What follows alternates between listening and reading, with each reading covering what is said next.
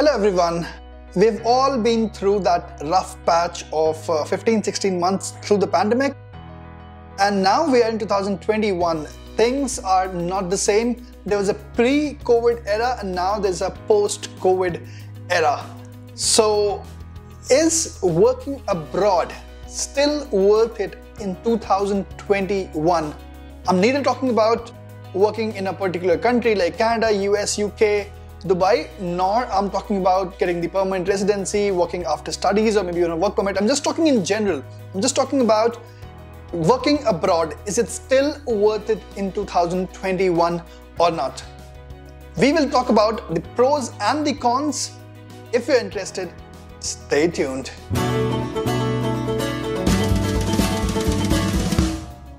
Apart from YouTube, I work full-time in IT and I have more than 10 years of experience, half of which is in India and half of which is in UK and Canada, mostly in Canada. So the points that I'm going to talk about are mostly through my experiences, and I really hope that those will be helpful for you as well.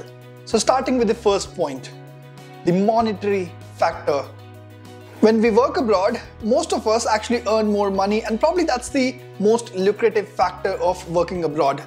Now, whether you're working in Dubai, where you don't have to pay the income tax, or you're working in US, Canada, maybe Australia or UK, you actually earn in pounds or dollars, and obviously you tend to save a lot of that money that you earn as well. Especially in our 20s or so, when we are single, when we work abroad, we live in a shared space, maybe in an apartment. We share a lot of bills, maybe internet bill, electricity bill. So then generally people save more money, and obviously when you have money in your account, it gives you a lot of freedom. I remember when I was in UK, just for 1 year though, I came back with around 14 lakh rupees in my account. That was a good amount of saving, and that actually helped me move to Canada. I did not take any monetary help from my parents or relatives. So that money which I saved from working in UK actually helped me a lot. And same applies for any of you as well. If you're able to save a good amount of money, that will definitely help you. Maybe you want to take a break from your work. Maybe you want to switch your career. Maybe you want to start a business. Maybe you want to buy a home. Whatever you want to do, if you save a good amount of money in a small period of time, then definitely that helps. So yes, that's definitely a pro. When you work abroad, you maybe earn in dollars and you save a lot of money. But now it's 2021, it's the post-COVID era. Most of my friends who used to live in Bangalore, in Gurgaon, who used to rent a place for themselves, now are living in their hometowns and actually are saving like 50,000-60,000 extra every month. So the amount that you will save working abroad versus what you will save working in your home country, the difference is actually reduced, but still there's a slight edge. You can earn more while you are living and working abroad. Okay, now the next point, which is about staying away from your family and friends and that feeling of homesickness. Although there are very few disadvantages of working abroad, and this is probably the most strongest of them. Yes, homesickness does exist, especially when you're working and living abroad, because it is very difficult to travel to your home country because of the various commitments, maybe the work commitments, maybe your kid is studying in school, maybe your spouse is also working, so you have to match the leaves. All those things tangled together makes your trip back home very difficult. Taking India as reference, if you're working and living in countries like Canada and US, it would take almost 1 day for you to reach your home country. So it was very difficult, especially during these times of COVID, when there are bans, restrictions, international travel. Doing it often is almost next to impossible for a normal person like us. Talking personally about myself, when I used to work in Delhi NCR, I used to travel to my hometown Kanpur every month. But now it has been 2.5 years I haven't met my parents thanks to COVID. I've desperately tried to plan their trip to Canada or my trip to India, but sometimes the COVID cases, some variants, vaccination, travel restrictions, all of this thing has happened and my plans have got cancelled 4 times. So it is very difficult, especially during these COVID times. You will definitely feel homesick. and this is definitely one of those disadvantages which is actually amplified during these COVID times. And also the food. Yes, many people actually miss their local food. Maybe the street food, maybe the ingredients that you put in your food while you cook, something or the other would always be missing while you're living and working abroad. But yes, that is still manageable and kind of negligible when it comes to the various pros or the advantages of living and working abroad. Now, we are not living in 1990s anymore. We are in 2021, and thankfully we've got mobiles, smartphones. So we can actually call our families, we can do video calling, but sometimes they are not available online, especially your old parents or maybe your relatives. So let me share a life hack with you on how to call your home country at a fraction of the cost. Fortunately, I found a great app, Yola. Through this app, you can actually call your home country, any mobile or landline number. You can pick that number, you can call that number, and that is all at a fraction of a cost, very cheap. I've used other calling apps as well. My friends and relatives told me that they used to get unknown number in the mobile when I was calling. Thankfully, through Yola, they always get my phone number, so they know that I am calling and they obviously never miss my call.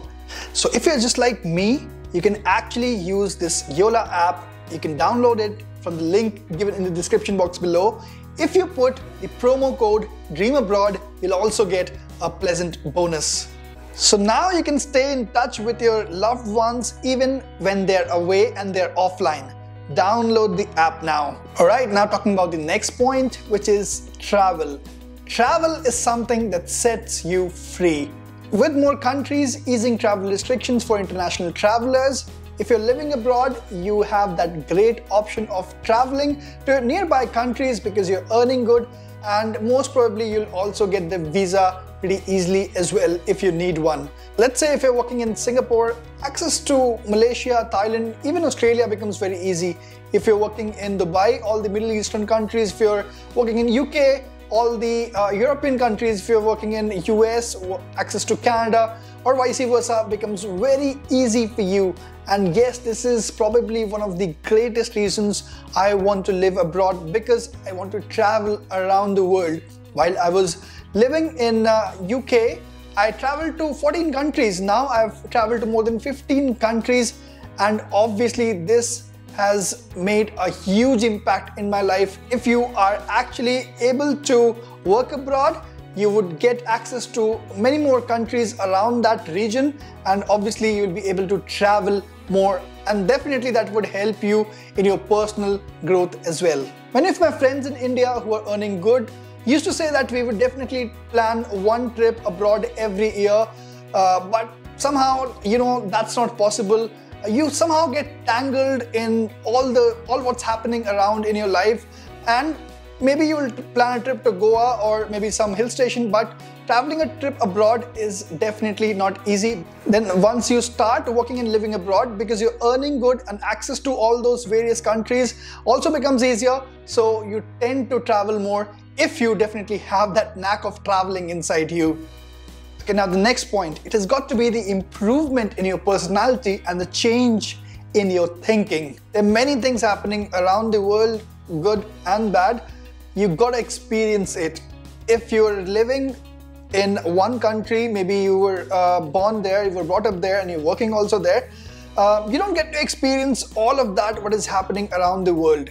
You would certainly agree that anyone who is actually working, let's say in a small town, versus who's working in Delhi, Mumbai, Bangalore, their personality would also be different. Similarly, if someone who's just working in Delhi and someone who's been working in New York, or maybe let's say Toronto or London or Sydney, their personality would certainly be different as well. Depending from person to person, this difference in the personality might be huge. There's also a great difference in the working culture of different places. For example, if you're working in an IT company in India, maybe you would see that people generally come to office around 9 o'clock, 10 o'clock, or sometimes even more late, and they also leave late. So they work until 7 p.m., 8 p.m., 9 p.m., or sometimes even more late. But you would experience a totally different thing in Western countries. In countries like Canada or US, people come to office very early in the morning, even during the work from home times. They actually log in pretty early in the morning, maybe 8 a.m., 7:30, or even before 7 o'clock. And they also log off pretty early as well, at 3:30, 4 o'clock. They log off and they do not log in again. The work-life balance in these Western countries is phenomenal. So obviously you got to experience all of that. When you're working in India versus when you're working abroad, there's a great difference. So you got to experience all of that. Those all things actually groom your personality as well. When you work and live abroad, your thinking also changes a lot. I can give you my personal example. When I was living in India, I thought that I'll go out. I was getting this opportunity to work in London for 1 year, so that I'll come back to India, get married, get settled, live happily ever after. But my thinking actually got changed. I thought that no, I want to live abroad forever. So that 1 year living in UK actually changed my thinking so much that my life changed entirely forever. This is one big example. There are other small examples as well. Like I used to just throw anything out of my car window without thinking too much while I was in India. But when I went back to India after spending 1 year in UK, my thinking was totally different. I used to actually save all of that garbage, any wrapper, anything, somewhere in my car, and then dump it in the dustbin. Obviously, because your thinking grows. Another small but great example of a change of habit for good. In London, you'll always find that people, when traveling, they always stand on the right on the escalators. In Canada, also people don't do it. In India, people don't do it. But I got that habit from London, that I always stand on the right on the escalators so that other people can pass. Small things like these actually make you a better person.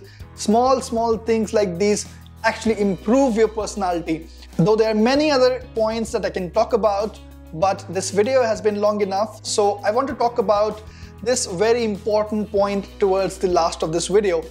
When you live abroad, not just your thinking and personality improves, but it also boosts your confidence a lot. Now, when you're traveling from here and there, you won't hesitate.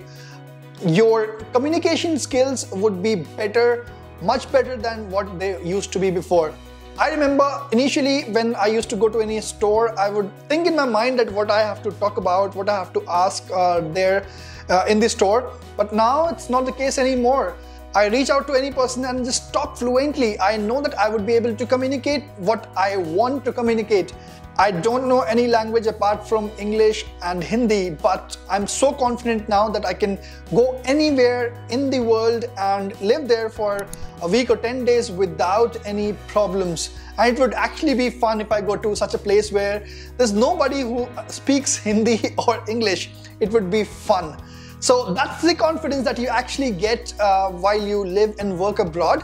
While working in India in the IT corporate world, I do not remember talking to my colleagues actually in English too much, or maybe it was very rare when we used to talk in English.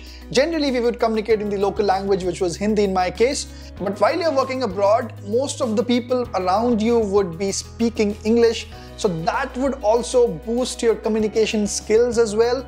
Alright guys, so in a nutshell, there are many advantages or merits of living and working abroad that we talked about in this video, but there are not many disadvantages or demerits of living and working abroad.